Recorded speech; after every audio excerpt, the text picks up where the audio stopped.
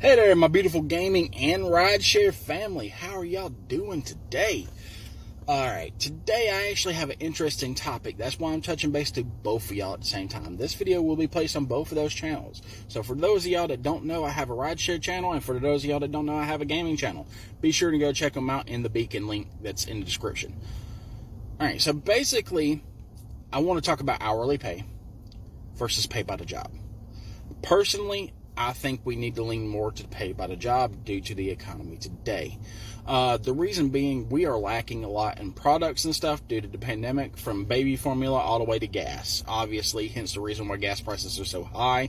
Plus, we have other political issues due to that as well for the gas prices.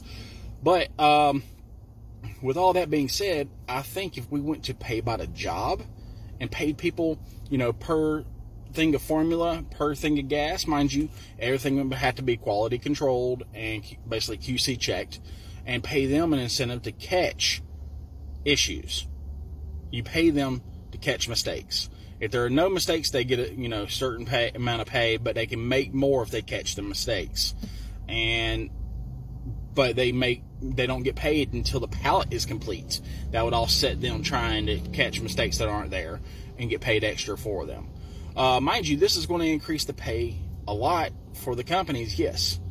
And that's where the companies are going to be like, oh, no, we don't want to do that. Well, hear me out on this. The more you produce, the more you make. So it would make sense to incentivize your workers to want to make more, period.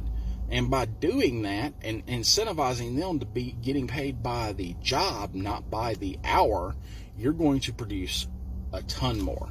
A ton.